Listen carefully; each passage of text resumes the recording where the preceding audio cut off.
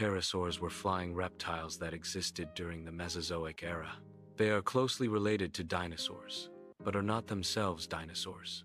Pterosaur wings were formed by a membrane of skin and muscle. This membrane stretched from an elongated fourth finger to their hind limbs. This wing structure is distinct from that of birds or bats.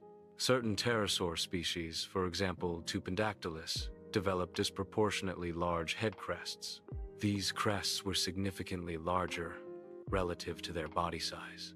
The crests likely served multiple functions, including species recognition and sexual display. Another proposed function is aerodynamic control during flight, demonstrating a unique evolutionary adaptation. Baby pterosaurs exhibited precocial development, enabling flight shortly after hatching. This early flight capability provided a significant survival advantage. It allowed them to evade predators more effectively from a young age. They could also forage for food independently much earlier than other reptiles or birds.